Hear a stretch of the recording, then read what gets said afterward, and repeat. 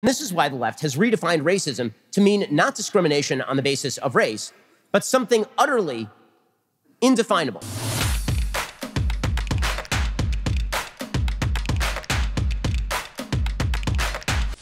If everything boils down to power, well, then everything becomes a power game.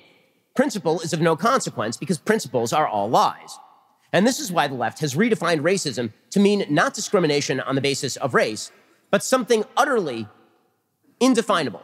Right? Ibram X. Kendi, who is the greatest race grifter of our time, he put it this way. This is how he defines racism. You ready for this? Here we go. Quote, a marriage of racist policies and racist ideas that produces and normalizes racial inequities.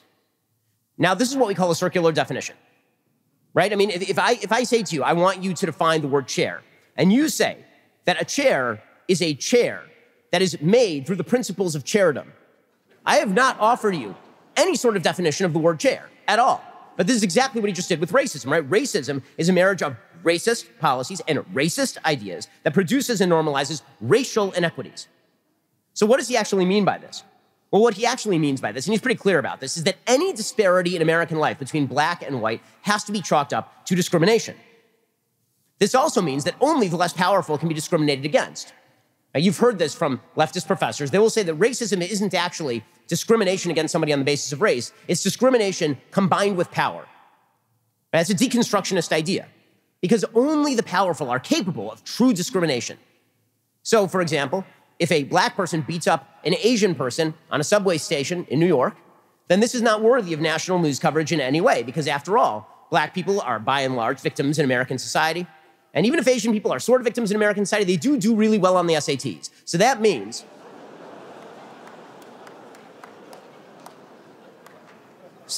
that this can't actually be a racist act, right? You see this in the way that the left treats anti-Semitism. When a white supremacist goes and shoots up a synagogue, that's white supremacy and racism and evil.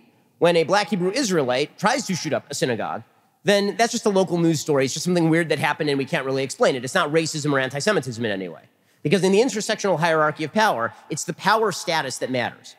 Everything is shaped around the power status. Well, Ibram X. Kendi, by the way, he goes all the way. He actually suggests that there ought to be a federal department of anti-racism, not elected, and it should be given the power.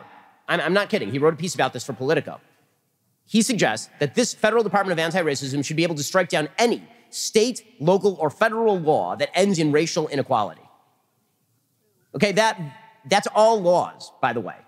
That is, because there is not a single law that applies equally across all racial groups. It just doesn't work that way because, again, not all racial, to take a simple example, there's a big age difference between racial groups in the United States. Black Americans are significantly younger on average than white Americans are. This is one of the reasons you see an wealth gap between white Americans and not the only reason, there are many reasons, but this is one reason.